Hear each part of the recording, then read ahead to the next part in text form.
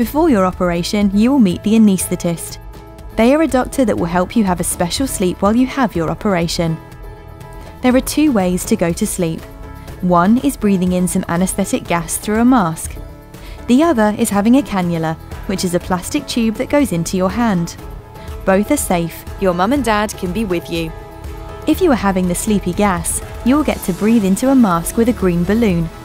Breathe in nice and big, and before long, you'll be fast asleep. If you are having a cannula, the anaesthetist will hold your hand, take off the magic numbing cream, and put a little plastic tube into your hand. Then they put some sleepy medicine through the plastic tube to make you feel sleepy. You can try to count, but you'll be asleep in about a minute.